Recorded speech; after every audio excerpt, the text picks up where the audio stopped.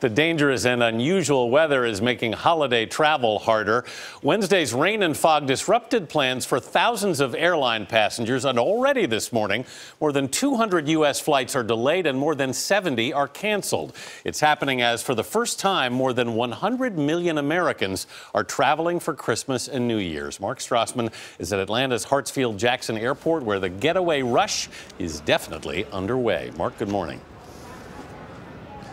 Good morning. This airport, the world's busiest, will process 750,000 travelers this holiday season. That's through January 3rd. But it's America's roads that will see the biggest surge.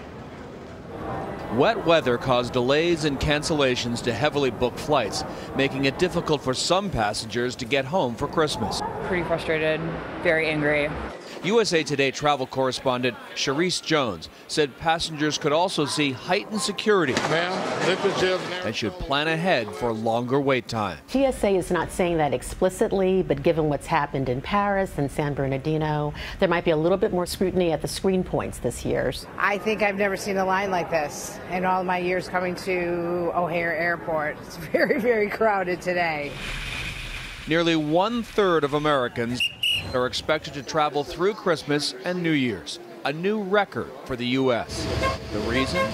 Gas, gas, gas. With the average price of gasoline just over $2 a gallon, more than 91 million travelers will drive. Robert Sinclair Jr. is with AAA. This is the cheapest gas that we've seen in 81 months, roughly 6.5 years, and people are taking advantage of it.